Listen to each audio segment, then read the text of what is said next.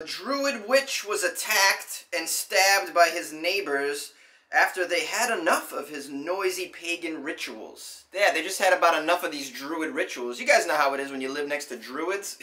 That's like a thing, right? I got neighbors here. They're a bunch of college kids, and they play drinking games all night, but they don't dance around fires naked, worshipping a goat or anything like that. So I can't imagine what it must be like living next to Druids. Probably pretty annoying. But then again, you should be able to practice your religion, right, if you want to. Just keep it like before 10 p.m. if you're going to be chanting and sacrificing virgins. That's just my opinion. Let's get into this story. This is from the UK, obviously, because that's the only place where Druids are still going to be. A Druid witch was attacked and stabbed by his neighbors after they had enough of his noisy pagan rituals. Well, you know, if you're stabbing him, I mean, you gotta draw the line somewhere, okay? Calling the cops, fine. You don't stab your Druid neighbor. By the way, who wants to get violent with Druids anyways? Can't they cast spells on you and shit? I mean, I'm not into that. They got black magic going on, alright? You don't want to piss them off. But then again, you got to keep a lid on it, Druids, if you're out there partying all night and dancing during the full moon. So, you know, let's find a middle ground here. Mark and Anne Denyer went after John Bennett as he conducted his latest back garden ceremony that involved chanting and rhythmic beating of drums, something that he does during every full moon. Okay, well, that's not so bad. It's once a month. I mean, my neighbors party once a week. Oh, man. Mr. Denyer exchanged insults over the fence with Mr. Bennett, who goes by the pagan name of Bearheart. Wow, Bearheart? That's pretty cool. Do I get to have a name like that if I become a Druid? I don't know. I think I might want to. What would my name be? My name would be Wolf Balls. Yes, my Druid name is Wolf Balls. You will bow to Wolf Balls. Worship Wolf Balls. I don't know. If you guys can think of a better Druid name for me, please call me and tell me.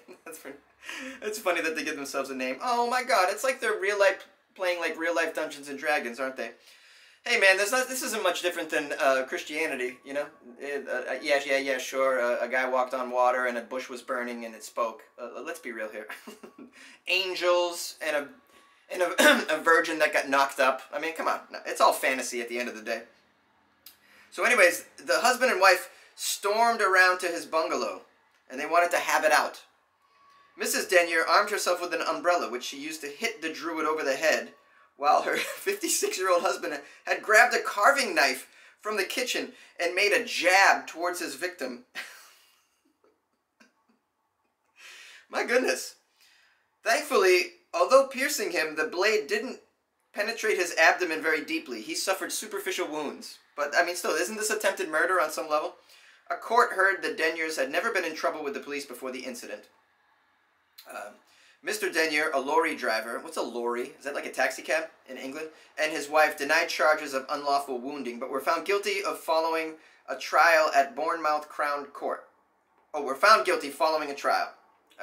Yeah, so they were fine. I mean, good. You got to be, look at, you can't go stabbing your neighbors for partying and worshiping goat-headed creatures. You just can't do that. I don't know if that's what Druids worship. In my mind, they worship something like that.